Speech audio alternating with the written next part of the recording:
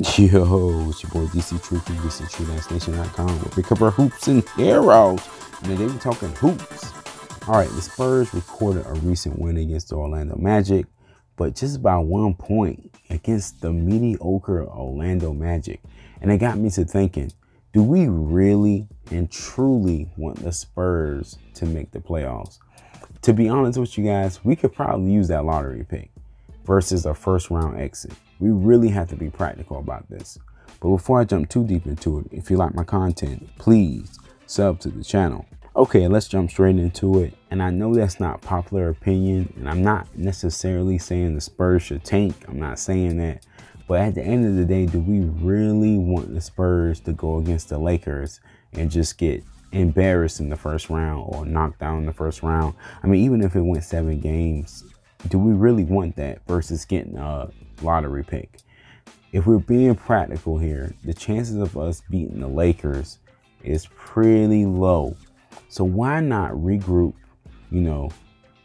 have another year or another summer with Murray getting better, with White getting better, with Lonnie getting better, and then add a lottery pick. The Spurs front office is very good at pinpointing talent.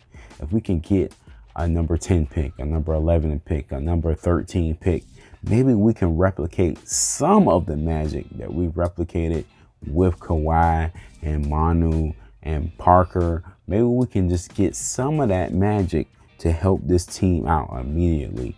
It's possible. So the lottery pick makes more sense for the Spurs, not necessarily because I'm a fan of losing, not necessarily because I'm giving up, but when you think about the Spurs history and their history of picking great players out of nowhere, you have to think that lottery pick is going to be very formidable for this team, for this organization. So when you think about it like that, it may be better for them to miss the playoffs. And I know it's been 20 years, but it might be better for them to miss the playoffs to get a player that can help them now. Re-sign DeMar DeRozan.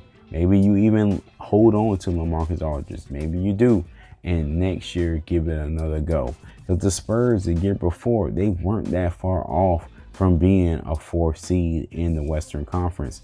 This year, I'm not sure what happened. It wasn't a whole lot of injuries, but it was just chemistry or just bad luck. I don't know. But the Spurs didn't have it this year. But if you get you a lottery pick, if you make a few moves in the offseason, get some shooting, get some athleticism, the Spurs are right back where they are.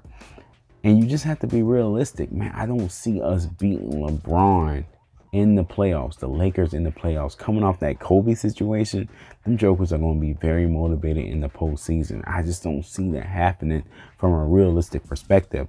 So before you hit me, demolish me in the comments, I'm just being realistic. I'm a Spurs fan. I want this team to succeed. And that's why I'm thinking, man, maybe we need a lottery pick versus just a first round exit. It comes down to practicality versus pride, in my opinion. And again, let me reiterate, I'm not saying the Spurs should tank. I'm not saying I want them to lose. I'm not even saying I want them to miss the playoffs. But looking at it from an objective standpoint, a lottery pick may just be better for the long haul. All right, guys, this is it for this one. For more information on Spurs, be sure to hit that sub button. And also, if you're into heroes, check out my superhero playlist right here on the channel for hero fans like us. We can like Spurs and heroes. Thanks for watching, guys. Peace.